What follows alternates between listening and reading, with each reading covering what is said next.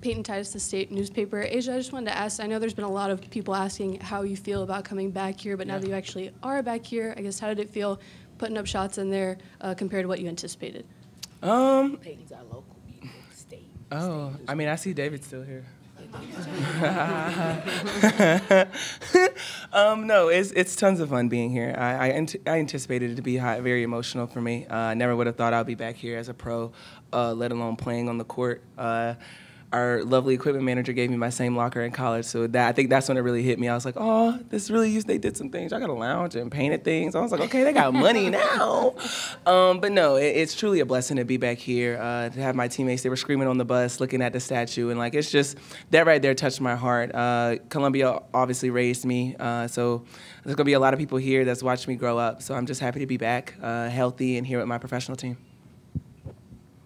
David Cloninger, Post and Courier. Asia, welcome back. Thank you. Just looking around at not only this event, but as how women's basketball continues to grow, continues to take steps, just how do you consider your role in it, and what do you think about the growth of the game? My role? Oh, man, I feel like my role is just like anybody else's role, just trying to plant seeds for the next generation to flourish, and we grow within that.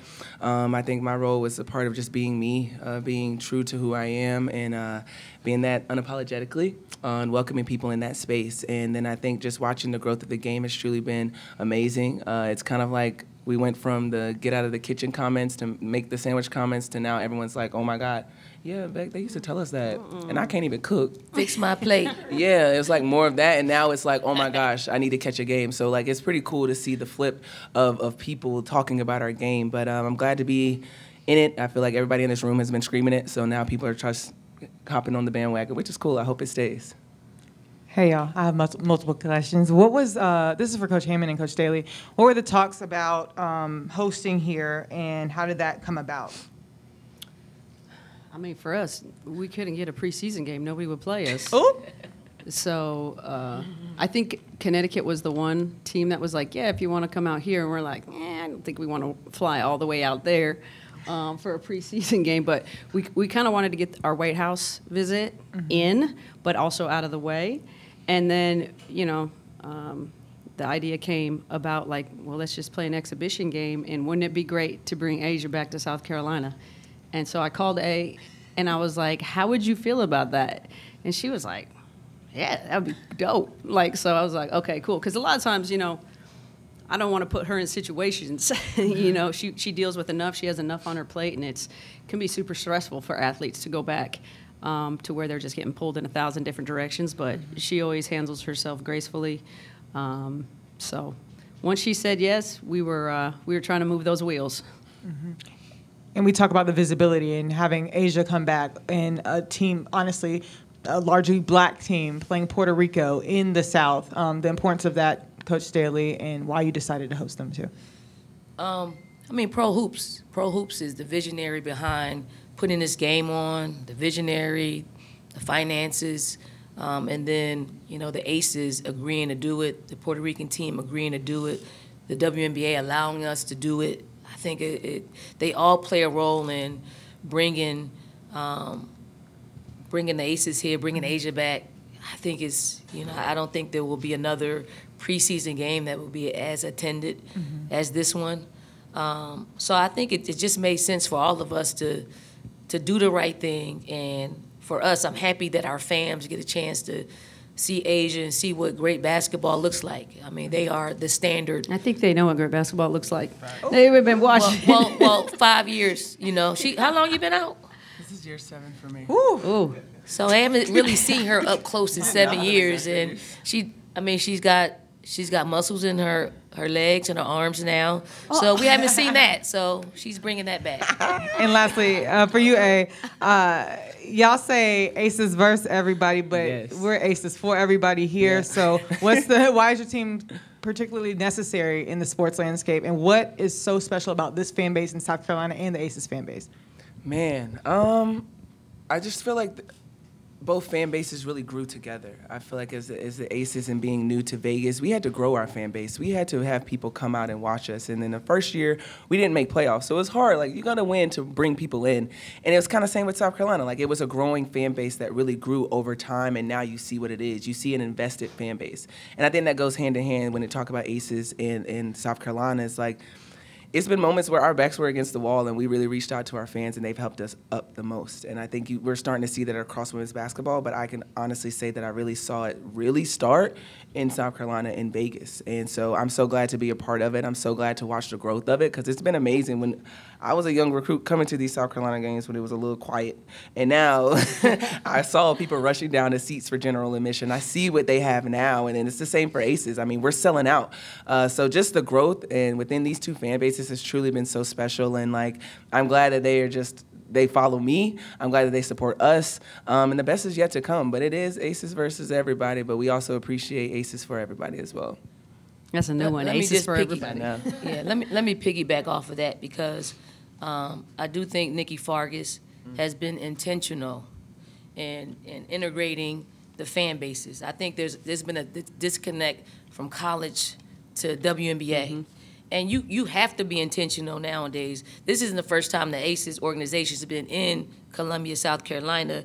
Nikki's been doing events here as far as 2 or 3 years ago, and now this is what's come out of it. So it's a lot of people just really, and I would give it to Nikki because I think Nikki really understands coaching on this level and seeing the disconnect between our collegiates and our pros. And we got to have a connection because we're all wanting basketball to rise up to its full potential.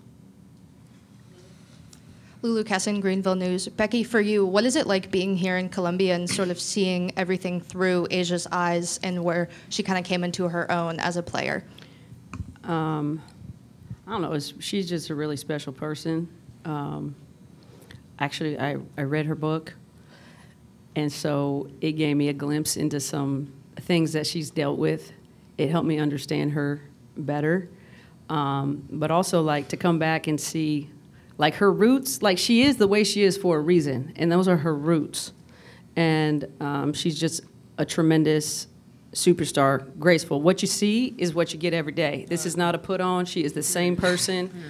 And she's the same person every day, and she also happens to be the greatest basketball player on the planet. So to come back here, I was really excited. I didn't know if she was going to be on board, like I said, when I called her, because it's a lot on her. But I was really excited to kind of bring her home, because she's kind of a hometown, like, if you know her, she's kind of hometown, small-town girl, but obviously she's reaching the world in different ways. And so to kind of come back and see even her parents' reaction is special to me being a parent. Like it's just really cool, and it's not by accident. She is who she is, and she's where she's at. It's because of, I don't know. She's built different, and South Carolina built her, so why not come back? Alan Cole, GamecockScoop.com. If Dawn and Becky could each take this, please. Dawn, you mentioned the preseason game. This is going to be one of the biggest attended ever. Do you see this as an avenue maybe for future women's basketball growth, playing preseason games in college campuses, former players? And Becky, is that something you think any of your other players might be interested in the future? Excuse me. I would say it should happen more often. Just got to get the financial backing, because we don't want to pull from the Aces or any other team that would come here. They should come here and should not have to pay an expense. Like, we should pay for it all. I don't know who was able to do that all the time. But if we want to grow the game, somebody should find the funding, because it's beautiful. The turnout's going to be great. The talent that you see on the floor is going to be great. The coaching's going to be great. The atmosphere is going to be great, and it's what our sport needs. Hey, friends. Whitney Sullivan with WLTX. So my first question is for you, Asia. So many people see you as a hero, right? Not just because of what you do on the court, but off the court. And you use your platform to advocate for causes that you are passionate about. So my question for you is, when it comes to the salary difference between WNBA and NBA, what do you want to see moving forward? What do you think needs to happen in order to close that gap? Investing. Literally putting your money where your mouth is. It sounds good. It really sounds good. It looks great on Twitter. It looks great on social. But what are we doing behind the scenes to make sure that we continue to invest in women's sports in general? Obviously, I'm gonna say basketball because that's my sport and I love money. But at the end of the day, like, this isn't, like Nikki said in the White House, like, this isn't a fancy, this isn't a fad, this isn't a trend, and I feel like it's always a trend. It's always around March, everyone falls in love, and then as soon as summer comes around, it just drops, and it disappears, and then you really don't hear from us, and then it comes back. Like, we gotta invest in these women. We have to really put the money into these women to push the needle forward, and I think that's what it's gonna take. We gotta take those big sponsors and these big names, and I'm blessed to have sponsors that follow me. Shout out to Gatorade, just signed, period. Congratulations. Thank you. Shout out to those sponsors that are willing to do it and just not just say it and when it's a month or they support it. No, do it all the time, and that's what it's going to take to continue. It's like those people that have a seat at the table, speak up, be that voice for the voices, use their platform in that way because not a lot of us have that seat. So if you are in that seat, use your platform to uplift others, and I think that's what it's going to take. Absolutely. And Coach, for you, you've moved the needle when it comes to this conversation as well. What do you want to see moving forward? I mean, I think what's happened because we've had a WNBA is all the younger players that's coming up, they have a carrot dangled in front of them for all of their life. Asia has known the WNBA all her life. I mean, young people growing up, they've only have known the WNBA all of their life.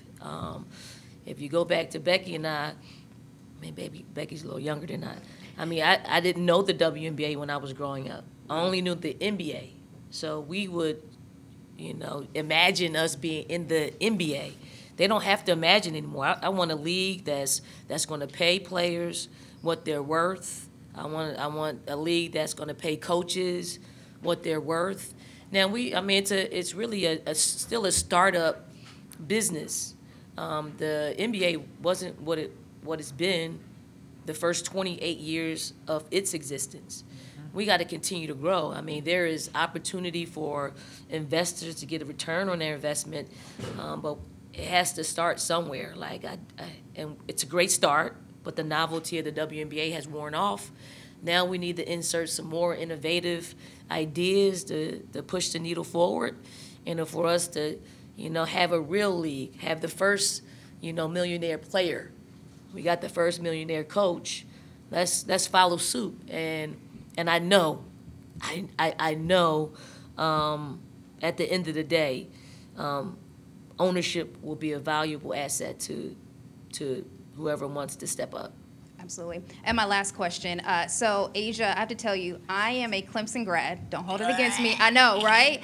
But my 8-year-old niece is a huge Gamecock fan, and she's a Gamecock fan because of the USC women's basketball team. And when she comes to Colonial Life Arena, she sees your statue, and she says, I want to be like Asia, right? So what does that feel like to know that you are impacting young girls right here?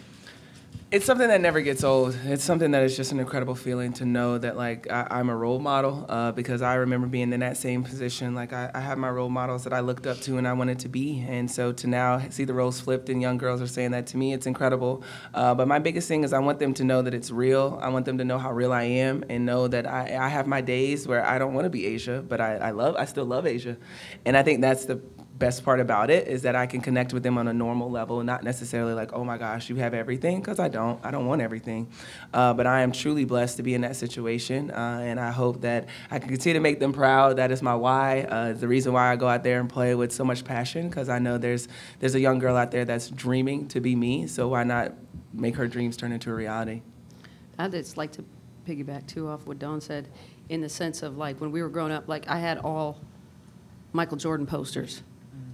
There was no league for us to play. And even early on in the W, I feel like there was this wave, and then there was this wave where it wasn't cool.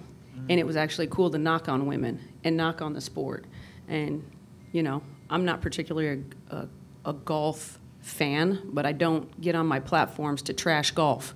Right. And I think people went out of their way to go at these women. And it's time, like she said, that we're paying them what they're worth.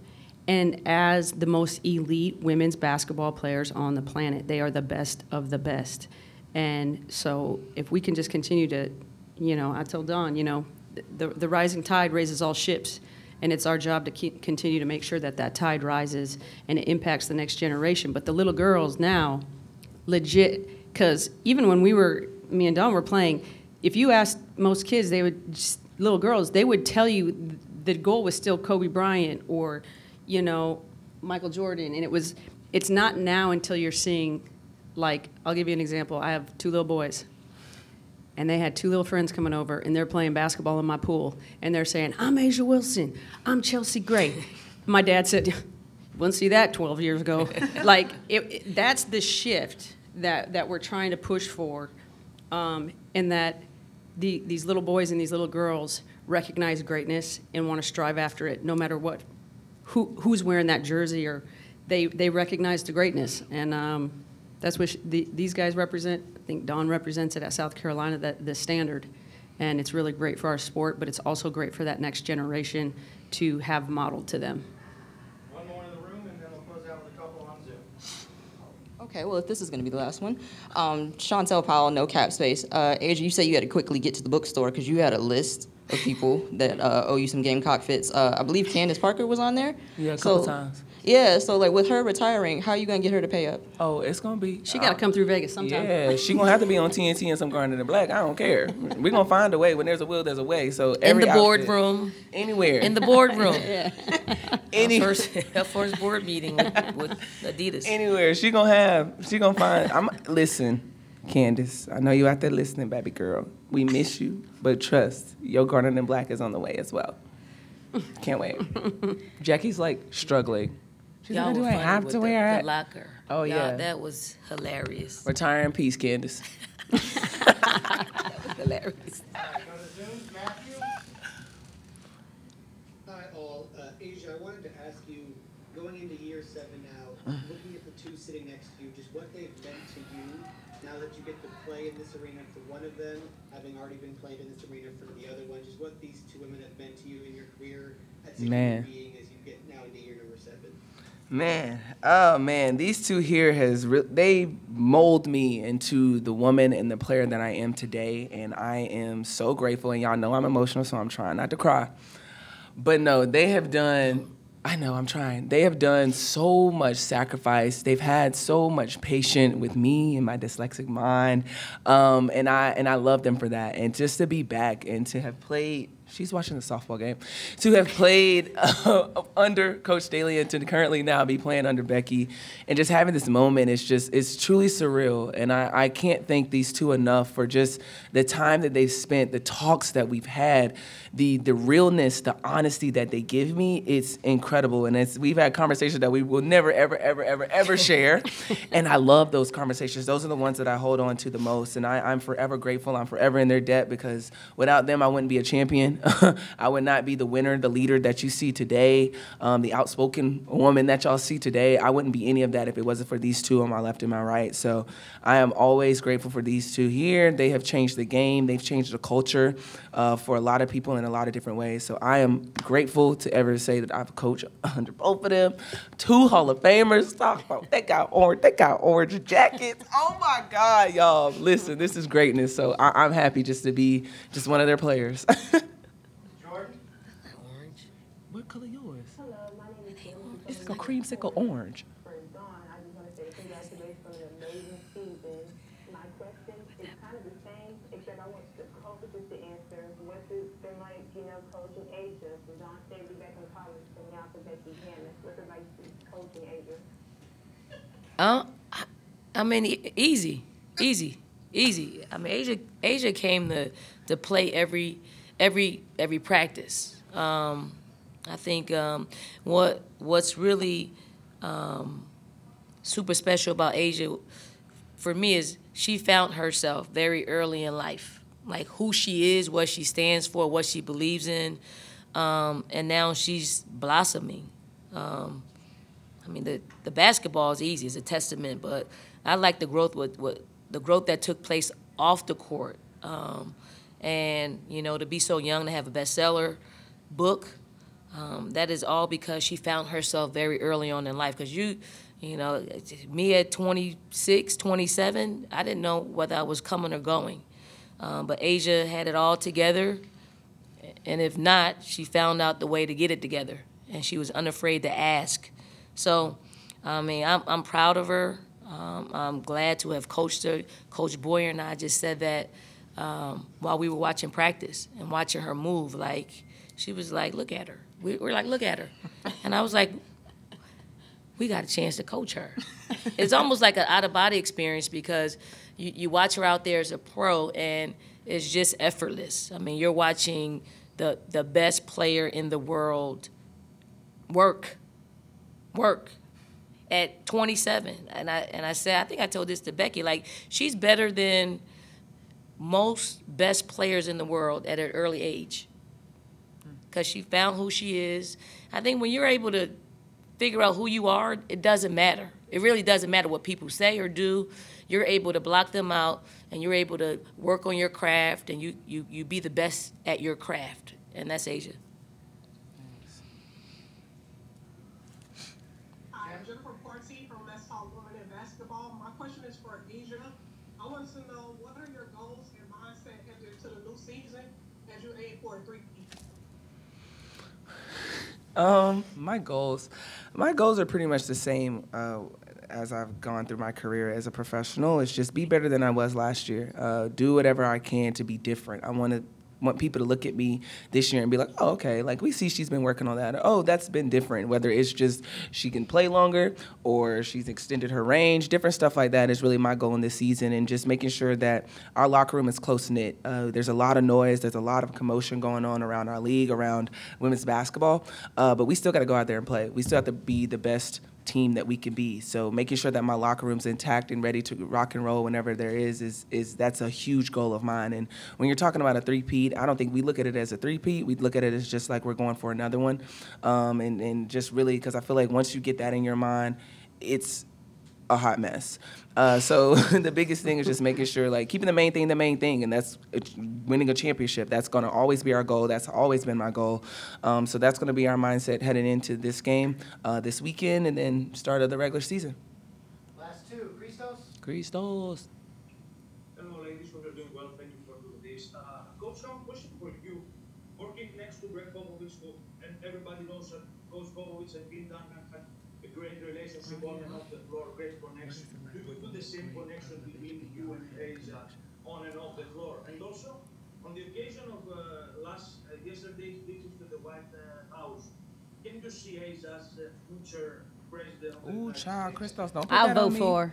I like my hair. I ain't about to lose my hair over this country. Don't put me up in there. No, I mean, look, at the end of the day, when you have really great people, Tim Duncan's a great human being, Asia is a great human being, and that happen to be phenomenal basketball players. I think Asia will be in the similar sentences, similar comparisons as Timmy was. So it's really, one of my first conversations with Asia, I asked her to let me coach her hard. And she said, yeah. I said, and let me coach you hard in front of your teammates. And she said, okay, I got you. And it's just kind of been a really great relationship. It let me know early on what kind of athlete, what kind of mindset, what kind of person I was dealing with. And similar to Tim, she's not the superstar that walks on the shoulders and heads of others. She's the superstar that brings everybody up with her. And that's a different kind of superstar. Because a lot of people, there's different kind of leaders, there's different kind of GOATs, but I think the greatest of all is the one that makes their teammates the greatest. And she has a real knack for making the people around her the greatest also. So to me, that's the true mark of not only a winning athlete, but like of a winning person, is that you care about the people that you're leading. Andy, close us out. So Asia can hit the... Appreciate it. Hi, Andy Lipton with Women Hoops Guru and Leading the Break. Hey, Becky, at the end of the game when you won the championship last season, you guys played great team and individual defense. That stuff just doesn't show up in the box score. As you were watching that play unfold, Clark was playing Stewie pretty tough. And then Jackie double teams. What were you thinking when Jackie double teamed Stewie? And also, what did you say in the huddle before the play? We kind of had a mantra going into that series just overall, which was keep playing, keep playing, keep playing, get to the next play, because this is a team that, you know, they can score quickly, they can hurt you in a lot of different ways. And it really came down, it actually happened to be Sloot at the end, which was the perfect person, because you know Sloot saw Jackie tracking the whole time. Any other player may not have seen that player. I know with Sloot's vision, she saw Jackie, who's, you know, one of the biggest, baddest defenders on the perimeter in the league, and she just saw her, and it was the next play, like KP rotated, like it was just covering for each other the whole way, and we were just saying how, like, go make a play, be active, and then support each other behind it. And so you saw Jackie just go make a play. Like, at the end of the day, we felt like anybody but, like, Stewie shooting was a win. And so, and then you live with the results. You can't take everything away all the time, so you pick what you're willing to live with. And so Jackie saw that she was trying to get some space and rhythm and went and made a play, and then they just covered for each other. And obviously, like I said, maybe if it was a different player, but I know Sloot saw her the whole time with the vision that she has on the court.